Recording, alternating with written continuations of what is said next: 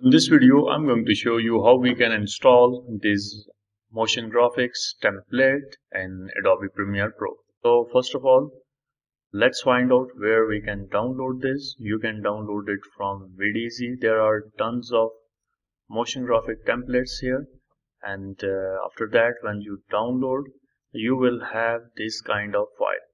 So you are going to go graphics and titles and hit install motion graphic templates. Go to that location and open this up, and when you open this, so something will come like this, and after that you are going to drag and drop to your sequence.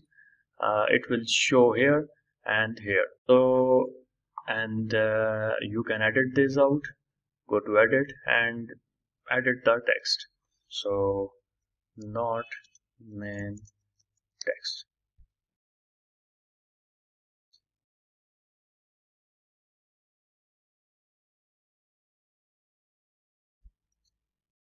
As you can see, we can edit this out as well.